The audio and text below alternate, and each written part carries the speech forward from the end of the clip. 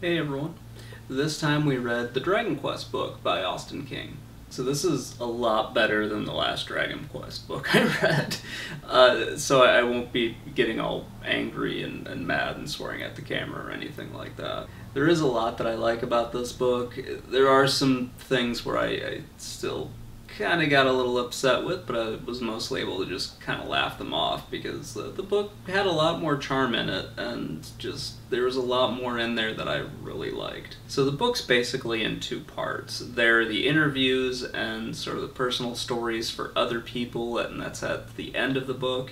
And then the first part of the book, that's all about Austin. It's about him discovering Dragon Quest, his memories, some of the challenges he had while he was playing through the Dragon Quest games, and also his year project of trying to play all of the mainline Dragon Quest games. So the book starts off with Austin's story, and I liked this part, but I didn't like it as much as the second half of the book. It does a lot to kind of tell you who Austin is, tell you his history with Dragon Quest, and where he's gone in the fandom. He started up his own podcast from doing this whole year-long project that he did after he, kind of rediscovered the series and really started getting into it and playing a lot of the games. Throughout his section, he gives us a lot of his reflections and a lot of his both problems and things that he likes about playing the different games, especially in the mainline series. What I like about it is that he doesn't just stick to the mainline series. He kind of splits off and plays a few of the side games or the spin-off games from Dragon Quest. And I didn't know about all of them. I knew about a few of them, but there were way more than I had even thought could have been in the Dragon Quest series. So one thing that Austin does that I don't think he really needed to do, I understand why he did it, but I don't think he really needed to do it, is when he gets to one of the games that he doesn't necessarily like in the series, he feels the need to kind of apologize to people who do think that that game is their favorite or is the best in the series. I don't think that was really needed. I mean, I felt like Austin could have just put, hey, I didn't like it, here's why. That being said, he does talk about his struggles in a way that I kind of like, and these are mostly struggles with the different games. Like when he comes to one that he doesn't particularly like, the one that kind of sticks out for me is when he played, I believe it was Dragon Quest VII, and he had to really step away from the game and just kind of come back to it with a fresh perspective on the game. So when we get into the second section, I kind of noticed this weird pattern that was going on. When he talks about the people that he's interviewed, they really kind of came in two real sets for me. I don't know if this is true for everyone that played Dragon Quest. I'm only going off of what Austin had in his book. But it seemed like there were two stories that, really people had when they discovered Dragon Quest. There are some changes to the individual stories, but for the most part it was people discovered it through the Nintendo Power giveaway, or they discovered it when Dragon Quest VIII on the PlayStation 2 came out.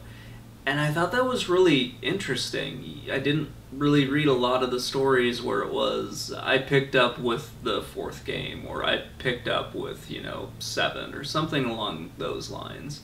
When you do get a story that does do that, where they picked up with something that kind of goes outside of those two that I mentioned, it's like I saw it, but I really wasn't interested, and then when I came to another game in the series, then I kind of got into it, but they would be introduced to a game, wouldn't really like it, and then came back at one of those two more popular eras.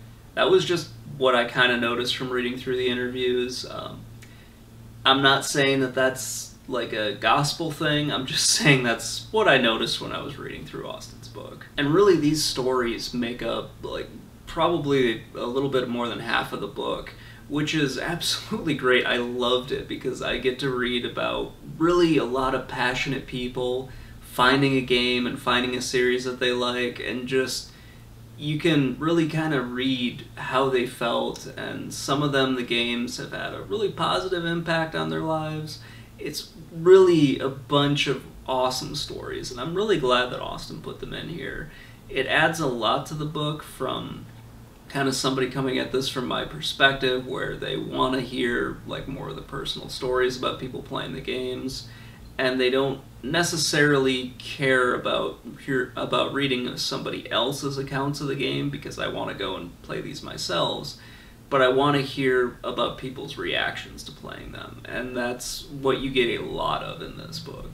Last thing that I'll mention here is the talk about how the Dragon Quest fan base is small but very, very loyal to the games. And I think he does a pretty good job mentioning it's small outside of Japan, because in Japan the games were incredibly popular and even outsold Final Fantasy for a very long time. This is where I think more speculation on really why it wasn't as popular in the US could have been added in. Frankly, I would say they didn't stick with it. Enix just didn't release the games that they probably should have. They most likely should have released 5 and 6, especially as RPGs on the Super Nintendo were really picking up. And that is one thing that's mentioned in this book that I forgot to put in my script here. The Dragon Quest series stayed really consistent for the mainline series, with the exception of 10. And that was after they merged with Square Enix. And I don't know why Square Enix decides to do this for some godforsaken reason, but they have just decided they're going to throw like an MMO into the mainline series, which I don't understand why they do that. They did it with Final Fantasy XI and Final Fantasy XIV, then they did it with Dragon Quest X. It seems weird and seems kind of odd, but, you know, hey, they're a multi-million-dollar company, and I'm some jackass sitting in a chair talking into a camera. Anyway, guys, that's going to wrap it up. This is a really good book. I really enjoyed reading it, and I would definitely recommend you guys pick this up. Even if you're not a fan of Dragon Quest, this is a really good read, and hey, it might get you into the series in some way. So anyway, if you have any comments, if you like the video or hated it, please let me know in the comment section below, and have a great day.